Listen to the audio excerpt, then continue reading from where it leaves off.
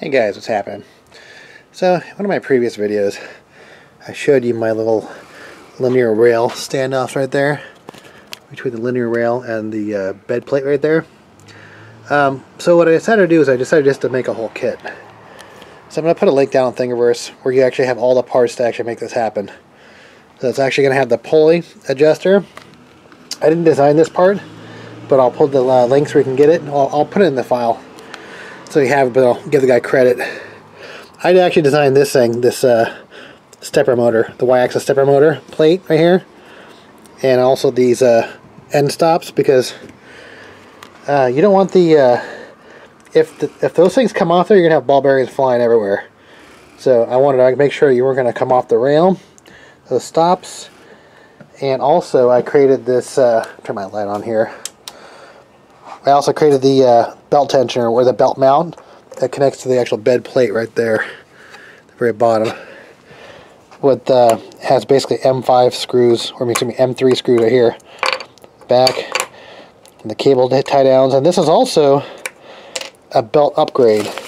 So I'm going from the stock 6mm belt to a 10mm belt.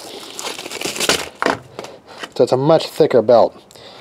One of the issues with these large Y-axis is it's really hard to control ghosting because you're moving around so much weight. Alright, there it is.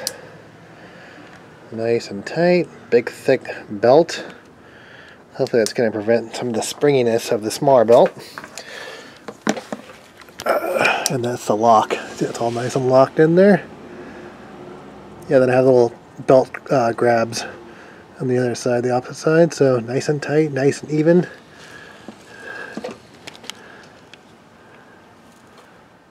Alright, let me show you the adjustable end stop here.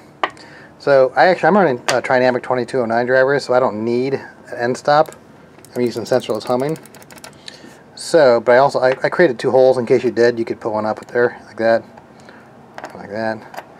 But really, this is two. You can see that here, but that's that right there. So you use a couple M4 screws, and that locks that down. But that's going to create a stop. So when that goes back, it's going to hit that, create a stop right there. Alright, so in the upgrade process, I decided to go from a 48mm to a 68mm stepper here. I'll show you that real fast. Yeah, it's a much thicker stepper. So I'm actually running Trinamic 2209 drivers. So it can do 2 amps and a max of 2.8 amps. So that's one of the nice things about the 2209 is they can actually rate it at a higher current. So yeah, usually on the Y-axis, like I said, that's where you have all the trouble, you know, with the control of ghosting. So the bigger the better back here. So you need actually a driver that can actually handle the extra current. So if your driver can't handle the extra current, then there's no point in actually having the bigger stepper.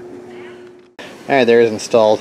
So one thing I've actually learned over the years is that the linear rails actually are more resistant, or they actually provide more resistance than like linear rods. So they're a little bit more hard to move back and forth. So this hopefully will definitely help or improve the Y. Alright, so I got everything going. Marlin updated and did some. So I hear that squeaking. Well, I'm actually running sensorless homing, but you know, because I changed the kind of like the dynamics of the linear rails, the position, they have to kind of work themselves in again. So I might have to add some lube, but that's sensorless homing. Hear that? Yeah, the squeak's coming from right there. I think it just needs to get worked in because it's probably rubbing at some plastic. Hey guys, that's it for this video. So linear rail conversion, well, I already converted, but the enhanced plates, the rear plate back there, all this I'll put down below on Thingiverse. So, alright, yeah, looking pretty good so far. So, awesome.